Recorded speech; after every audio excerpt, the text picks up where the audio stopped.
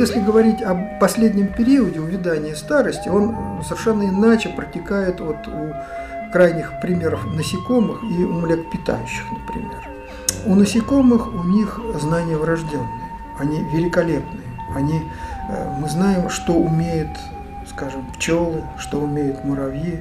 Они чрезвычайно напоминают разумные объекты. Технология им дана от рождения.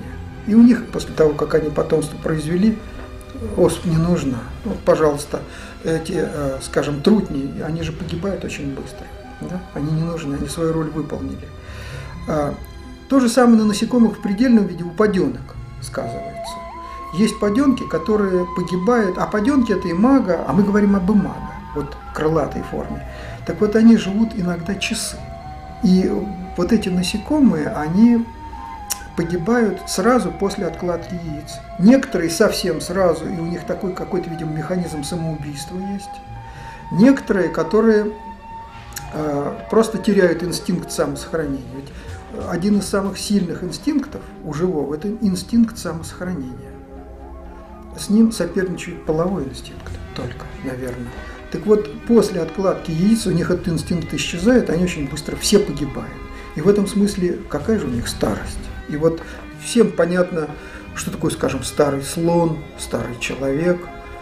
Причем старые слоны, наверное, в сообществе слонов ценятся, они имеют индивидуальный опыт, который полезен всему вот этому, вот всей этой группе слонов разновозрастных, вот всему, я не знаю, стаду, например. И люди мудреют, там становятся носителями все больших и больших знаний, которыми они обязаны делиться с теми, кто этих знаний не имеет, и приобретает их благодаря вот этим знающим людям, сокращая свой личный опыт.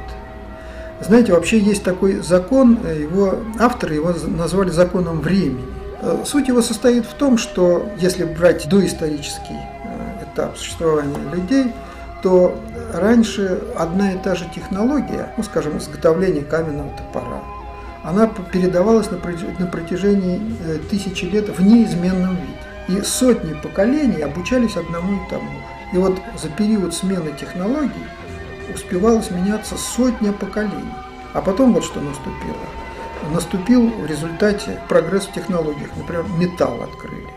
И вот технология обработки металла, вот этот период, исторически длился, например, 1000–2000 лет. За это время уже меньшее число поколений человеческих сменилось. Потом наступил век электричества. За это время всего 4–5 поколений сменилось.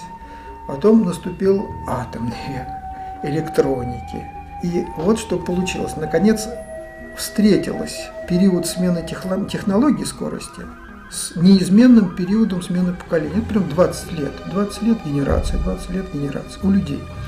И вот когда они сравнялись, и вот в этой точке наступил некий перелом, когда за одну индивидуальную генерацию уже несколько технологий сменяется. А сейчас этот процесс только ускоряется. И понятно, что те виды, у которых продлено детство, это прогрессивные виды. У человека, вот я не знаю, сейчас, наверное, лет до 30 детство-то продлено.